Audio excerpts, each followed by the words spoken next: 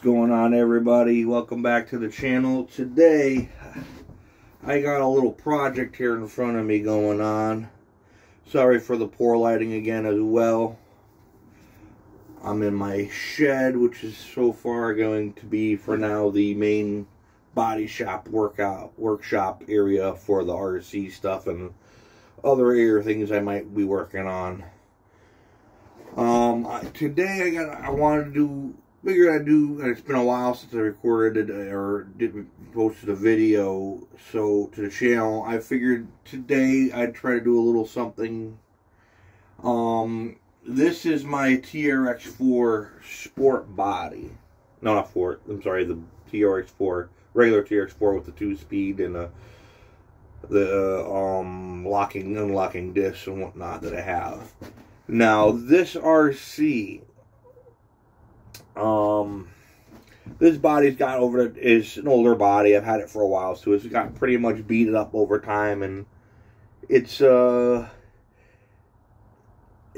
far. It's a little too beat up for me to really go crazy scaling it again and making it pretty again, so nice looking and whatnot. So let me grab the camera quick and I'll show you what I got going on. As you can see here, we have the, I believe it's pronounced Endura, hard body Jeep Cherokee, and in time rolling it over, rolling it over on the trails and whatnot. It's gotten its fair share beat up scuffs and everything and scratches, blown out these two windows. So it never had a front windshield. It was a really beat up body when I got it. I went crazy sanding it, doing body work to it, to clean it up and whatnot. I'm missing a taillight because it broke and fell off on the trails. I had it somewhere, but I can't find it now, so I'm just gonna leave it off. Add to the to the scale beat upness or whatever, which I'm gonna try and make. This was a custom blue that I did on this vehicle a while back.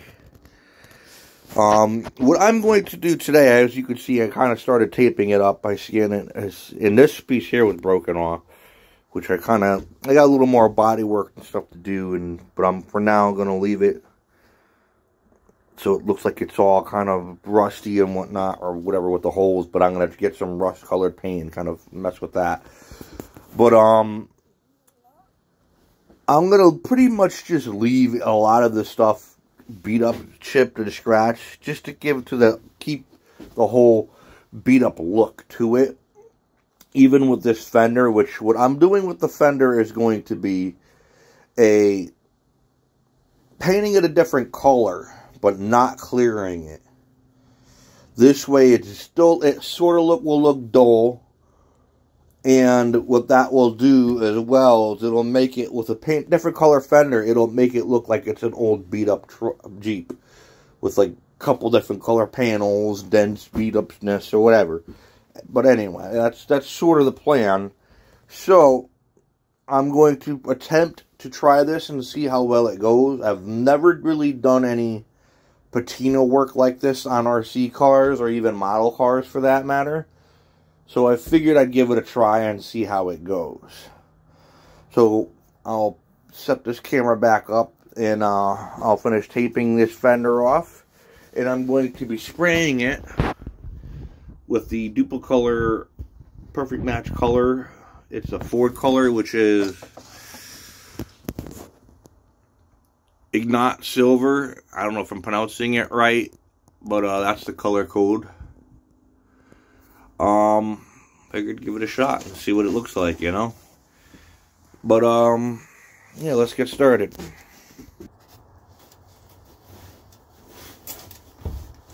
Now I'm gonna just tape off along the body lines as they go where they go, so it kind of flows with everything, and it makes the new color that I'm going to put on staged specifically in that one panel.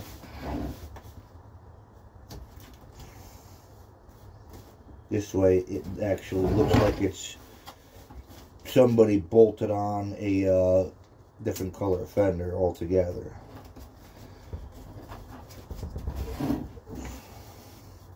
And if it works 100% well, like I'm hoping, that should be how it looks when it comes out, if it's done 100% right. So, wish me luck. Let's see what this looks like.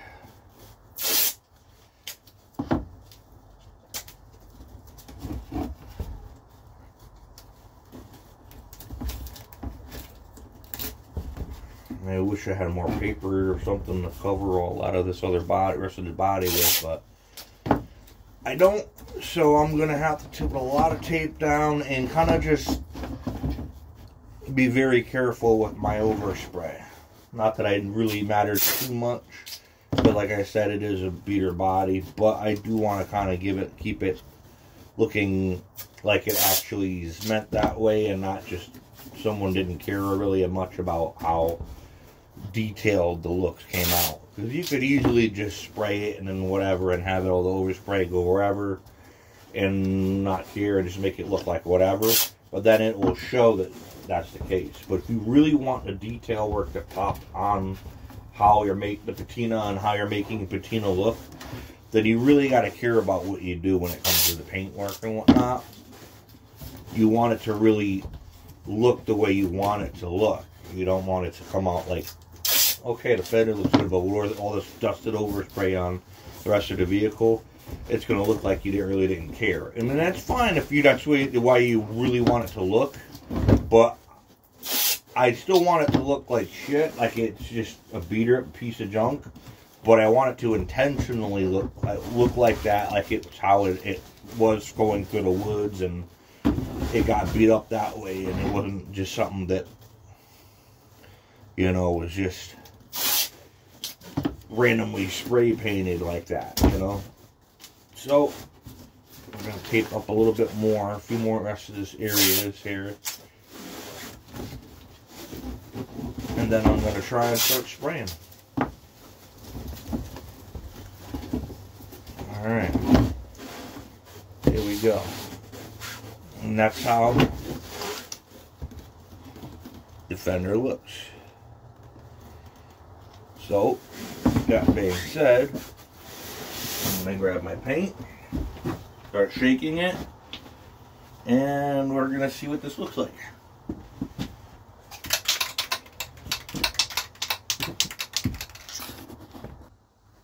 Alright, we got it all taped,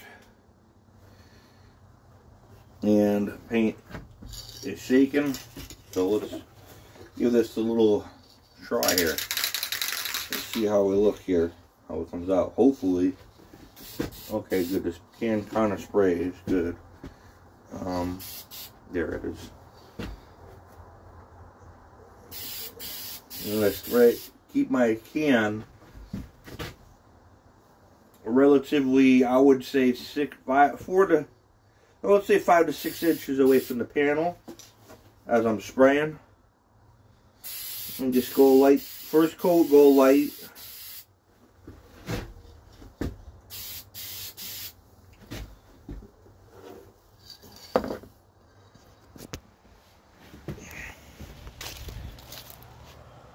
Just like that, so you kind of can see the whole, how it looks.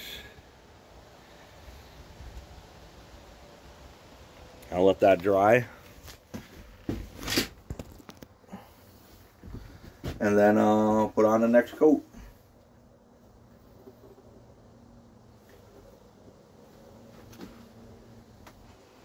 Alright, we're back. Should be, the first coat should be good and dry enough for now. We're going to start on our second coat. Remember, roughly 5 to 6 inches or so away from the panel. And just even passes back and forth. You don't have to put it on heavy. Just got to load on enough to cover, little by little. Because if you put this on, your paint on too heavy all at once to try and cover everything at once, that's when you get runs or blotchiness, especially with a silver color. Silver colors like to get blotchy really, really easily. It's very easy to blotchy them up. But so far, I'll put you out in the sunlight here, you could see again. It's coming out pretty good. So, I think one more coat will do it. And then we'll let it dry again. And then we'll untape it and see what it looks like.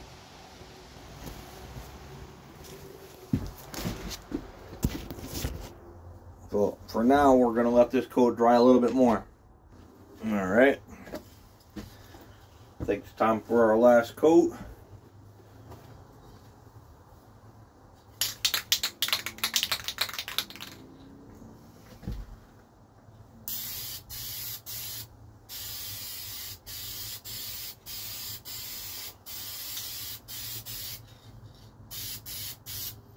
Alright.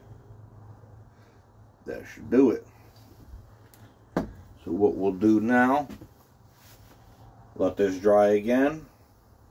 Then after it's dry, we'll untape it and see what it looks like. Well, let's give it a shot. She's probably not 100% dry, but dry enough to where we can attempt to untape it very carefully.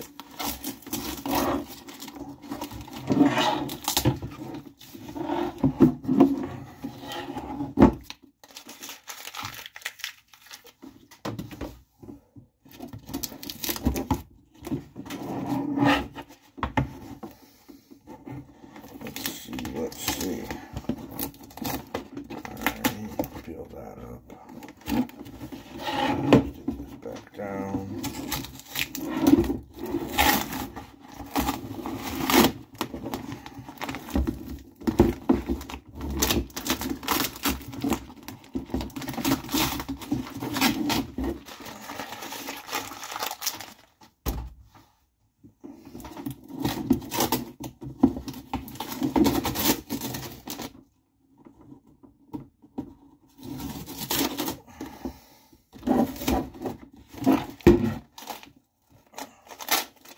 This is where we gotta be careful as we get closer to the panel that still has the wet paint.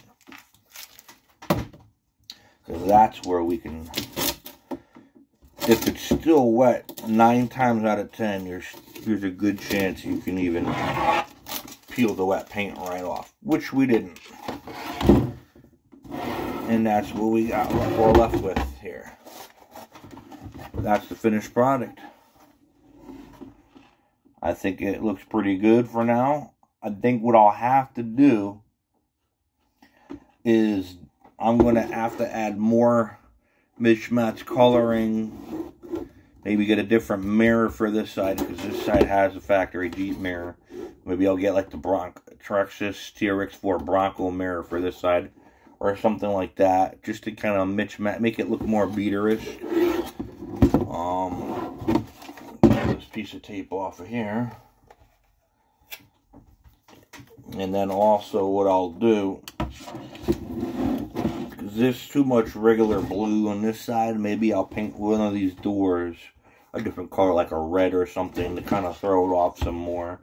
And I'll add some random primer spots, like either on the tailgate or on the quarter panel here, just to give it a little more beat up look, a little more primer, you know, with the primer and whatnot. And I think that should be it. But overall, I think that came out pretty damn good. Like I said, there will be more to come. I'm definitely going to have to do more to kind of give it that beater look still. I don't know yet. And again, down the road, I plan to, probably within the next month or two, I plan to purchase a regular TRX4. This is the Sport. This is the regular TRX4 with the 2 wheel wells, 2-speed, locking, unlocking diffs. This one is going to be the scaled up Shove Queen. So the TRX4, since the Sport, since the TRX4 Sport, from factory doesn't come with factory wheel wells, and it comes with already only locked differentials only, and a 1-speed transmission. That's more perfect for this, because I do plan on trimming the wheel wells as well, because I recently took off these. These are the factory fender flares that came with the Endura body. And those I'm going to keep off. I'll save them for maybe another body or something. But I might open up the wheel wells like all the Cherokee guys do when they go take theirs off-road or build theirs for off-road. Since the Sport model TRX4 doesn't have factory wheel wells, it's perfect. I could open it, put a little bit bigger of a tire on there. Because right now, the factory 1.9s of these factory Traxxas Trail Canyons that I'll be using so far on it, they do rub against the wheel well and turning. And these are 4.5 inches tall. I do eventually plan to get a custom beadlock set of wheels, 2.2, and a nice set of the RC 4-wheel drive mudslingers in 2.2, the regular 2.2. The regular 2.2 RC 4-wheel drive mudslingers are 5 inches tall, which are a little bit bigger than these, which will be perfect for what I need. They also have the RC 4-wheel drive 2.2 XL, which is even bigger.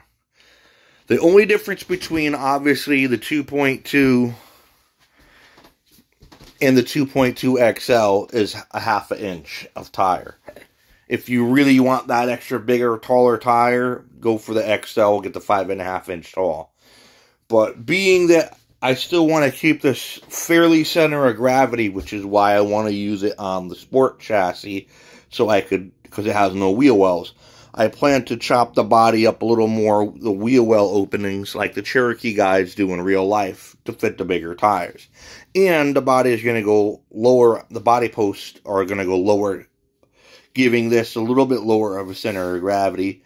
And the shocks themselves are going to be adjusted all the way to the top, so that I get full, down on the springs and shocks and whatnot, so it sits as a low center of gravity as possible. Then on top of that, the body posts are going to go lower.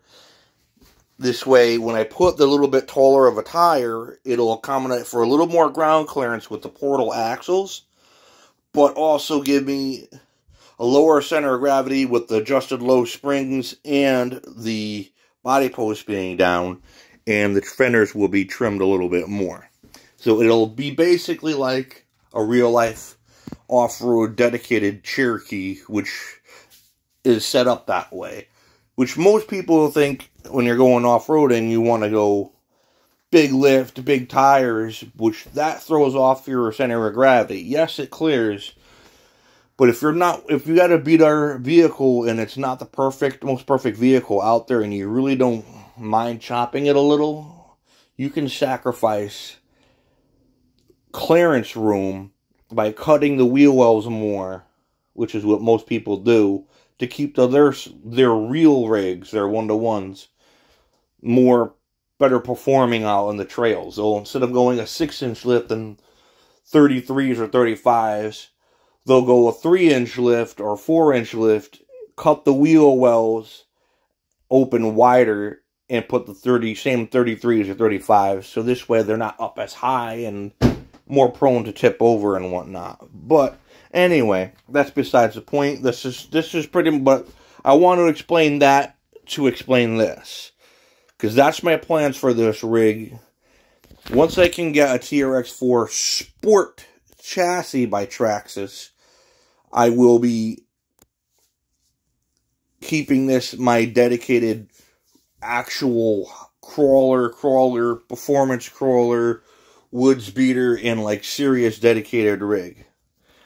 But yeah, that's pretty much that. If you like this video, this type of content, like, comment, subscribe, what, you know, keep in touch, so you can keep in touch on all the, keep in contact, or notified on all the videos coming up. And that's pretty much that. I'll talk to you all later. Peace out.